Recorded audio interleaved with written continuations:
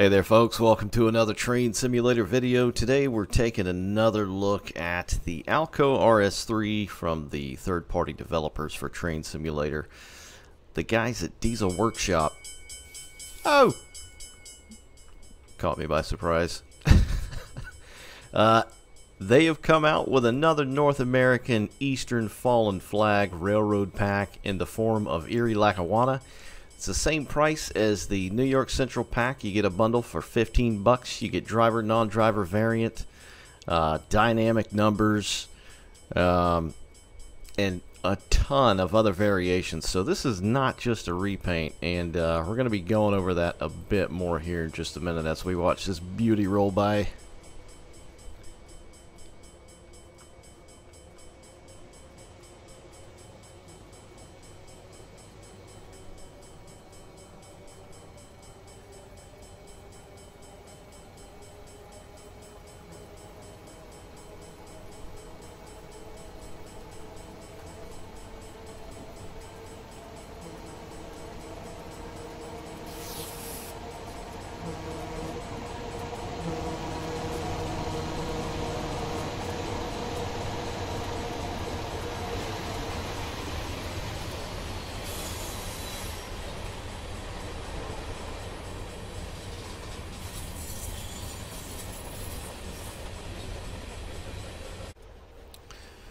So we are situated in Port Jervis at the Roundhouse or Port Jervis Yard in New York, which of course is a part of Minerman 146's New York Division Bergen County line on the workshop. Which I gotta say, these things, it's like you know, when two great things randomly or not randomly come together.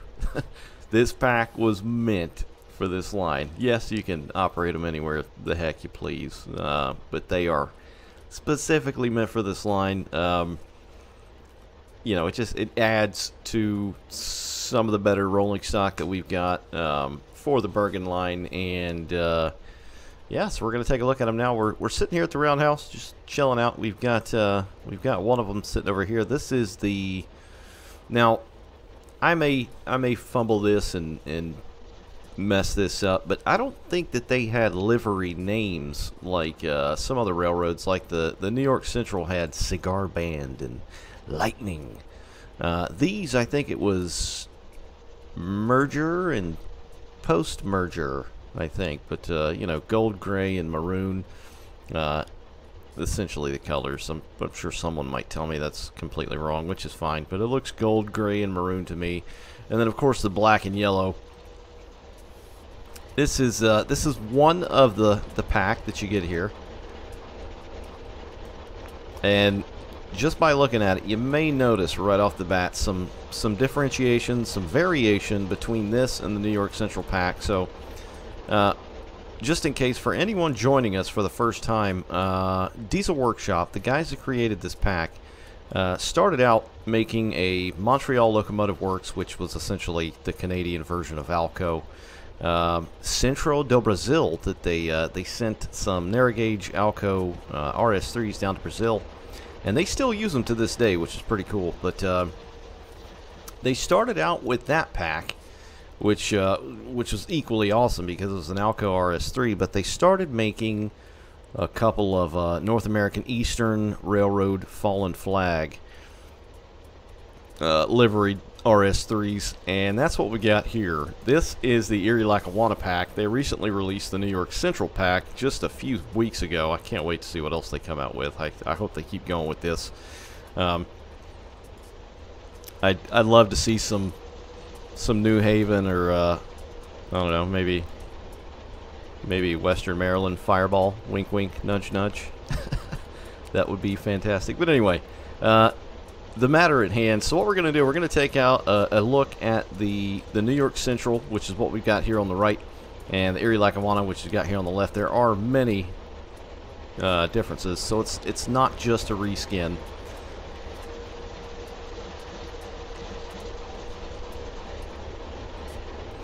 So you'll notice right off the bat, the railing, of course, is different. The EL didn't have yellow or gold all the way down the side like the New York Central did. The marker lights are kind of up on these little pedestals here on the EL version. On the New York Central, they were not. They were down lower. Also, they had the double headlight, double beam, whereas this one had the bigger, wider bulb, which I like this one personally a little bit more. But the bell as well. So the bell was not up here on the front of the long hood on the New York Central RS-3. It was up here, and they've got a couple of guards to the sides of it as well, and it's a nice model too. I mean, that is very clean. You know, along with the marker lights too, of course. These little, I think these things on the bottom are like little twist pins, maybe to tighten it. But even those, man, something so small. You know, that's almost like smoke box, FEF and big boy level. Like that's pretty good. There's other variations as well, like the older. Now, both New York Central didn't have the stack cap like this is right here, but this one did. This one does not. It's got the same horn. I think it's Wabco E2, if I'm not mistaken. But you'll notice in a couple of other areas, some of the grab bars are different. Also, these, I don't think these were radio equipped. Erie Lackawanna was. That was like one of their things that they proudly displayed as time went on with American railroading. You know, they displayed it on their engines just like every other railroad. But I think that is the antenna right there, if I'm not mistaken. There's a couple other little bits. We'll get up high here. Now, the New York Central one looks a little bit more oily and weathered, I guess, but this is the older of the two New York Central. The Lightning livery is a little bit newer, I think. I'm pretty sure it is. So, you know, that's fine that it looks kind of gnarly and mangled and oily. This is much cleaner. Still got the nice rivets, the handles, the grab bars everywhere. Got the mesh and the smokestack there. I think the diamond plate is the same, but even that, man, that looks good. When you look at some diamond plating on the decks or the porches of some other locomotives that we have in Train Simulator, like, this is top notch, man. That is really clean. The logo itself looks phenomenal, fantastic, amazing, great. It matches. It looks legit. The nice E&L diamond. The lettering and font looks right. Got the radio equipped logo. The numbering as well. They, you know, it's pretty apparent that they went through a great deal to get this stuff right. You'll notice the number boards as well on the short hood here. They're in a slightly different place. These seem to be kind of pushed forward a little bit. Either that or it's because of this this fairing right here that the marker lights are on, make it look that way. But they seem a little bit further pushed back. The number, you know, the font of the number and whatnot, of course, is slightly different. Let's see. This has got the grab bars as well, but they're black, whereas over here they're also black. I don't know why I thought they were different. I don't know where I was going with that. Anyway, this bit right here, you've got right there. Now, I don't know the ornateness of these things as much as I would like, but I do know that Erie Lackawanna had steam generators on some of theirs, so I don't know if that's got something to do with that. I think they would often place extra equipment in the short hood because obviously the engine, the power plant, prime mover was in the long hood. So I think there's obviously some extra equipment back there. Could be something to do with the radio. I'm not entirely sure. You'll also notice dual horns. So they got one on the front. Excuse me. They've got one on the front and the back. New York Central does not. And, God, they look so good, man. I love Alcos. It makes me giggle. Makes me feel like a schoolgirl again. We'll go back over and take a look at this one.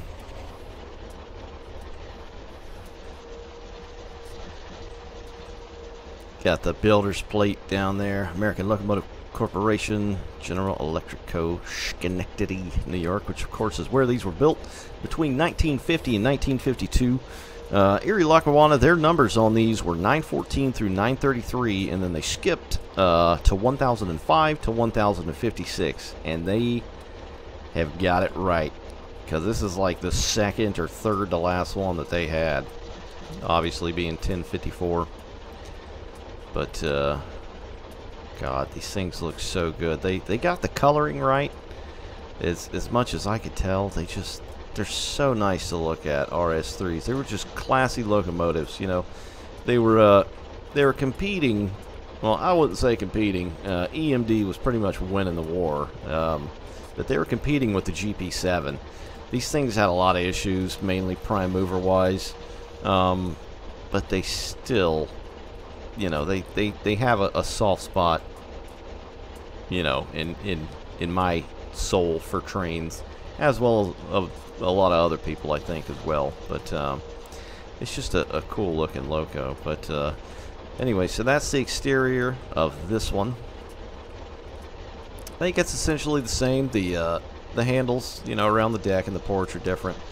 Of course, it's got slightly different logo and lettering as well, which looks, you know, to a T, as much referencing as I tried to do, looks pretty damn spot on. Like yeah.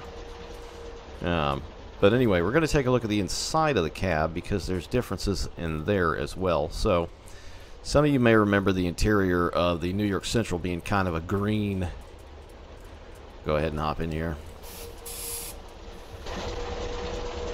So yeah, it's green. Windows open, doors open. There's your brakes. Had this kind of beam right here that the brake gauges were on. Now we'll go ahead and hop in the EL. Noticeable difference right off the bat. So just bare metal, right? Turn the light on here. Get the gauge lights on. So it's all same as before, as far as I can tell with this. Gauge lights, cab light, front and rear headlights. We'll turn them both on. Front and rear numbers, as well as class lights. I think that's rear class, yeah. And you'll notice there's a radio. So these were radio equipped, obviously. There's your radio, and it's a decent looking model as well. I love the cord. That's a spicy cord. Now there may be other differences in here that I'm not picking up on. If you do find or know anything, please let me know in the comments below. But I think it's essentially the same. It's got the wood flooring. The seats look identical. Oh wow, look at that, dude. So it's got, I just noticed this, the cable from the radio is fixed to that beam right there. Dude, that's nice. That is really nice.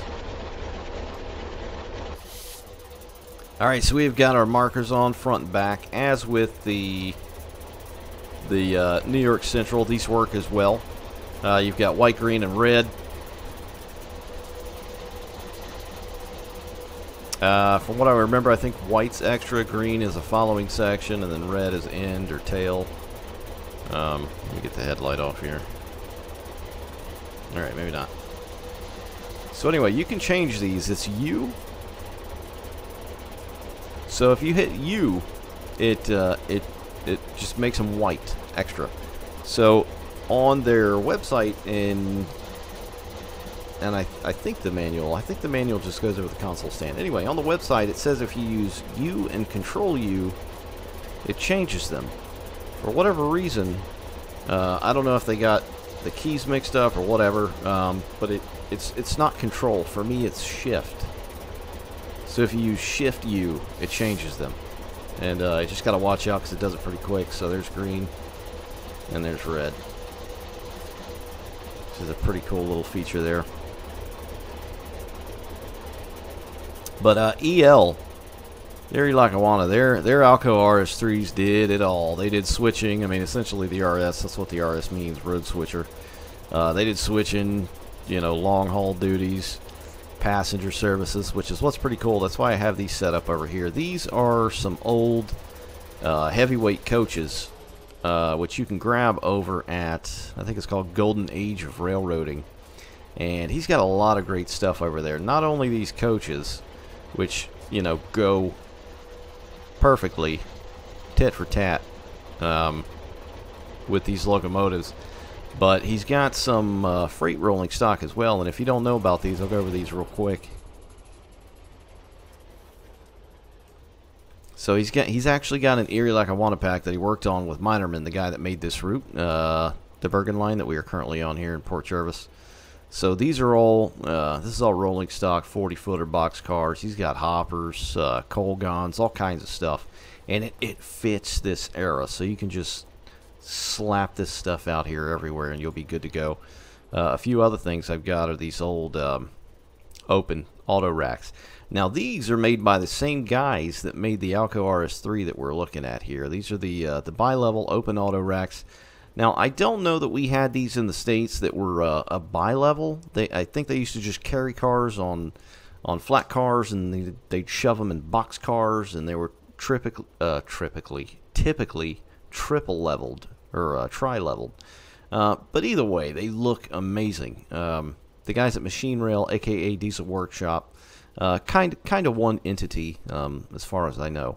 They made these cars here. Anyway, you can pick these up on their website. These are freeware, and there's a patch on Railworks America for these as well. So you can throw those on there. You've got Seaboard, B&O, see DTI, I think Northern Pacific, couple others, but they're pretty cool, and they add to the era and the feel. Not only that, but back in these days, they still used cabooses, and cabooses were cool. So there's an entire Erie Lackawanna caboose pack that you can pick up. I've got just about one of each set here. I got one over here at the rip track, or two actually.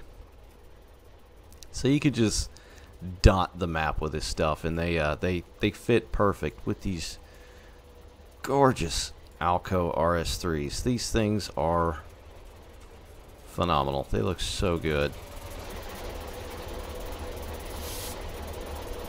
They really do. I am highly appreciative that they have decided to create these things. Not only that, but the price point, you know, I think is fair as well. Like, considering what you get on Steam, a lot of the time, the published stuff on Steam, that's, you know, that standard $20, because Dovetail's got to have a cut, and then Steam's got to have a cut.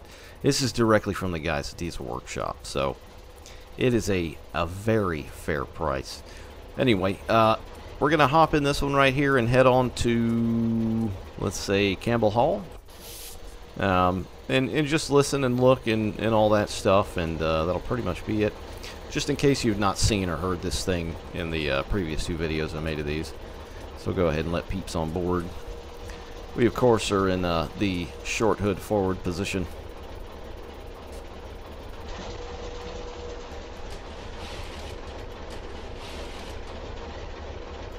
Get set up here. There's our short hood light number boards. We don't need class lights on this one. There's our gauge. Nope, that's not the gauge. Here's the gauge. There we go. That's so cool, man. That is a good looking radio.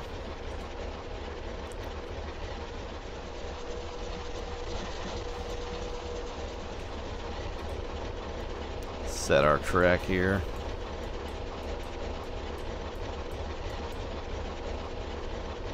I think we are good to go.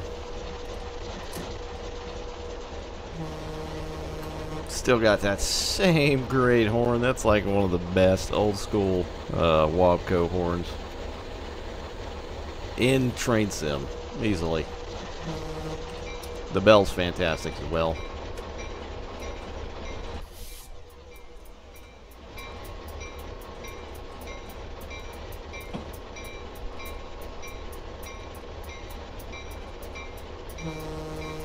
Guy back there's a little bit close.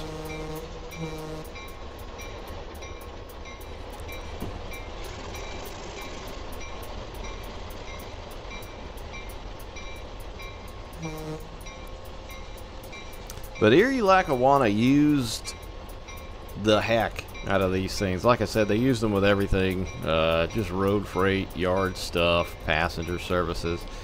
And I think they used them right up into the mid-70s when they went kaput. But such a cool locomotive. They're just classy. They didn't really look like anything else. I mean, yes, they kind of look like the RS-1 and RS-2, but they were more, we'll say, refined. Just gorgeous. And they go with these cars very, very well. So there's quite a bit you could do with these things here. The smoke effect is pretty nice. It seems somewhat dynamic. When you don't have the throttle on, it'll puff out. Now, Alcos were notoriously smoky. Like that's definitely what they were known for. They were smoky as hell. Could there have been a little bit more smoke? Yeah, you know, but then again, like if it was kept in tip-top shape, it may not smoke as much, burn as much oil.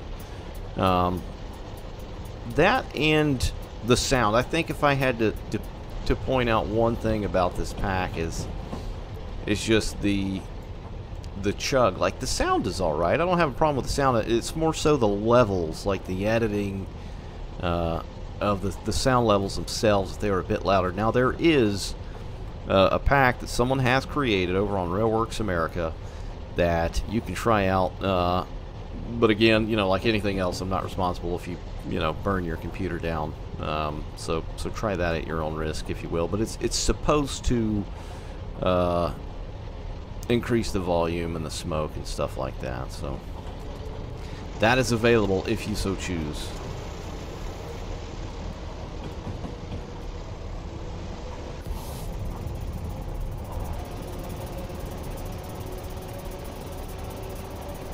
God, these things just, they are picture freaking perfect out here, man, on this line, on the Bergen line. This guy needs to turn around. Buddy, looking the wrong way. But yeah, once again, the new pack, Erie Lackawanna bundle, $15 US. Not sure whatever monetary and any other countries inside US dollars, but 15 bucks. You're gonna get two, both liveries, and they're not just reskins. I tried to cover as much as I noticed myself, as far as the differences within the models and the railroads, but I think that's gonna do it. They're gonna head on down to Campbell Hall and who knows where from there. But that's it, guys. Go pick this pack up if you're into this sort of thing. It's good, just like all their other stuff, really. Everything they have on that website. But I will link everything below once again. And thanks for watching, guys. Take care. We'll see you next time.